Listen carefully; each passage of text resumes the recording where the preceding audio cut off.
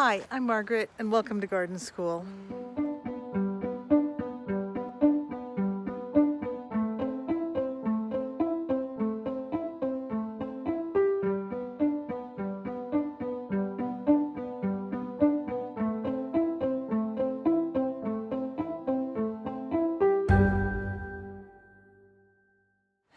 Today I'm camping out on the Olympic Peninsula, and the area where I'm camping, the dominant trees are Douglas fir and a western red cedar.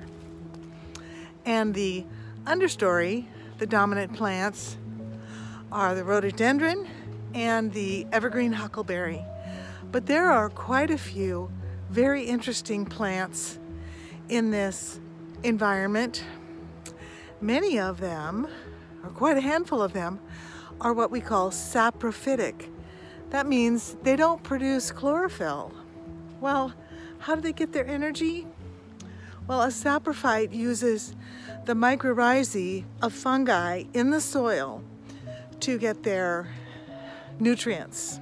This is one of the saprophytic plants that we find here, Mycotrophic uniflora, and it has no chlorophyll that it produces itself. Instead, it gets its nutrients from the mycorrhizae of fungi beneath the soil. Now in the forest here, there's just got to be a massive network of fungi mycorrhizae. We've seen so many different varieties of mushrooms and fungi on this just couple days here in this location.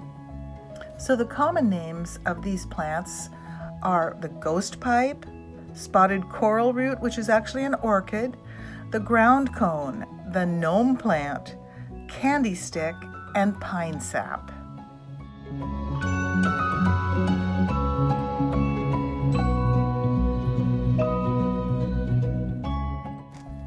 Another name for these saprophytic plants is mycotrophic. That means fungus feeder.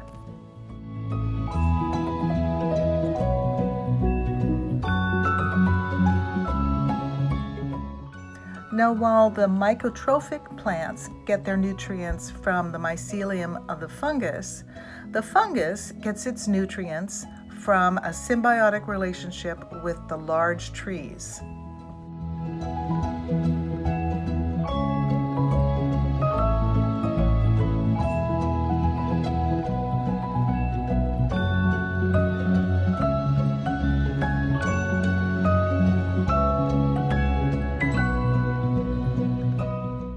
This is just a wonderful place to explore the biology of this area, the botany, as well as the animal species too.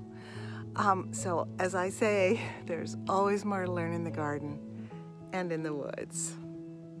Bye-bye.